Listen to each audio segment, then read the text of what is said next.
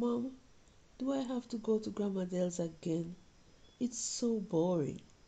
There's nothing to do and nobody to talk to, and I'm ashamed when my friends ask me where I'm going for the holidays and I have to tell them only to my old grandmother in the country.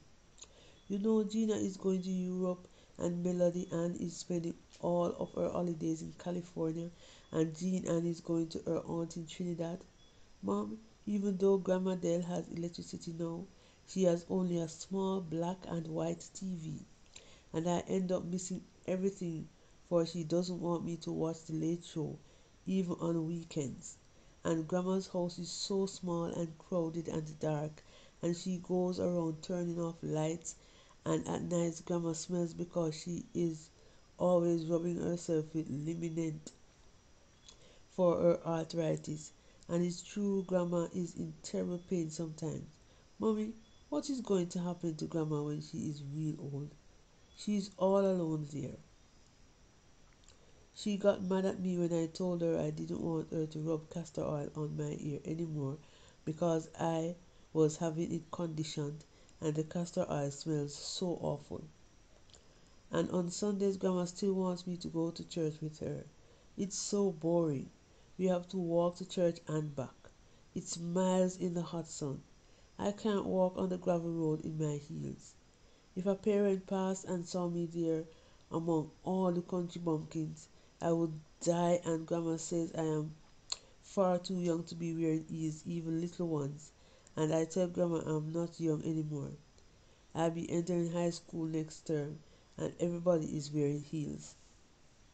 She criticizes everything I do as if I am still a baby. And she doesn't like me wearing lip gloss or blusher, though I tell her you allow me to wear them. And Grandma still wants me to come and greet all her friends. It's so boring as soon as somebody comes to the house, she calls me and I have to drop whatever I am doing, even watching TV, and I have to say hello to all these stupid people. It's so boring, Mom.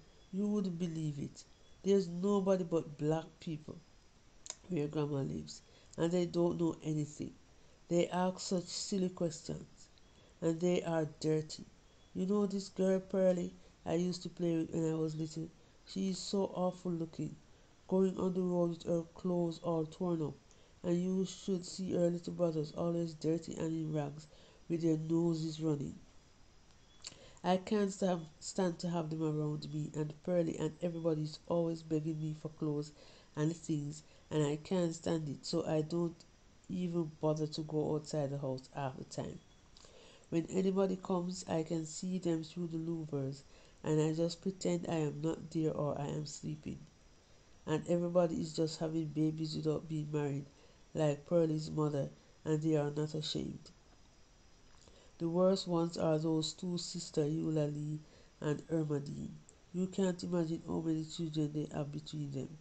A new one every year, and Grandma says not a man to mind them. But, Mummy, something terrible happened. That Eulalie and I got into an argument. She's so ignorant, and I told her it was a disgrace to have babies without being married. And she said, "Who says?" And I said, "Everybody. My mommy and Grandma Elaine and Grandma Dell for a start." And she said, "Grandma Dell? Yes? You ever hear that she is without sin must cast the first stone?" And I said, "Who do you mean?" And she said, "Ask your Granny Dell, Miss High and Mighty, since her son turned big shot and all. Ask her who his father, and why she never turned teacher, and why her daddy almost turned her out of the house and never speak to her for 5 years, and why they take so long to let her into Mother's Union." And Eulalie wouldn't tell me anymore, and they were so awful to me. They started singing, "Before I'm married and go hug up mango tree, I will live so me one." You know that song, Mommy? I went home to ask Grandma Dell what Eulalie meant by Mommy. When I got home, it was just weird. I got so scared that I got this terrible pain in my tummy. My tummy hurt so much I couldn't ask Grandma Dale anything, and then when I felt better, I couldn't bring myself to say anything, for I'm scared Grandma Dale will get mad. But mommy, do you think Grandma Dale had daddy without getting married? Is that what Eulalie meant? Mommy, wouldn't that make daddy a bastard? Mommy, please don't send me to stay with Auntie Rita in Clearwater again. Ever. Nothing, mommy. It's that Maureen. She doesn't like me. Mommy, am I really a nigger? That's what Maureen said when we were playing one day, and she got mad at me and she said, "You're only a goddamn nigger. You don't know any better." Auntie Evie married a big black man, and you're his child, and you're not fit to play with me. Mommy, I gave her such a box that she fell and I didn't care. I cried, and though Auntie Rita spanked Maureen afterwards and sent her to bed without any supper, I couldn't eat my supper, for I had this pain in my tummy, such a terrible pain. And Uncle Rob came into the bedroom and held my hand and said that Maureen was a naughty girl and he was ashamed of her and he thought I was very beautiful, lovely girl. But mommy, how can I be beautiful? My skin is so dark, darker than yours and Maureen's and Jason's and Auntie Rita's. And my hair is so coarse, not like yours or Maureen's. But then Maureen's father is white. Is that why Maureen called me a nigger? I hate Maureen. She's fat and ugly and still wearing braces. Mommy, why can't I have straight hair like Maureen? I'm so ashamed of my hair. I simply can't go back to Clearwater. Mom, I don't care what Dad says.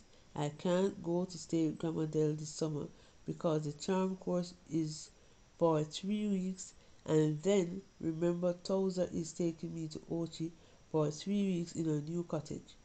Do you think Towser is going to marry Mr. Blake? Then I am going with you to Atlanta. You promised. So I really don't have any time to spend with Grandma this summer. And next holidays, remember you said I can go to Venezuela on the school trip. I don't know what Dad is on about because if he feels so strongly, why doesn't he go and spend time with his mother? Only that's a laugh because Daddy doesn't have time for anybody anymore. I mean, is there ever time nowadays when he is at home? I know Grandma Dell is getting old and she is all alone, but she won't miss me. She quarrels with me all the time I am there. Mom, I just can't fit in, and that is that.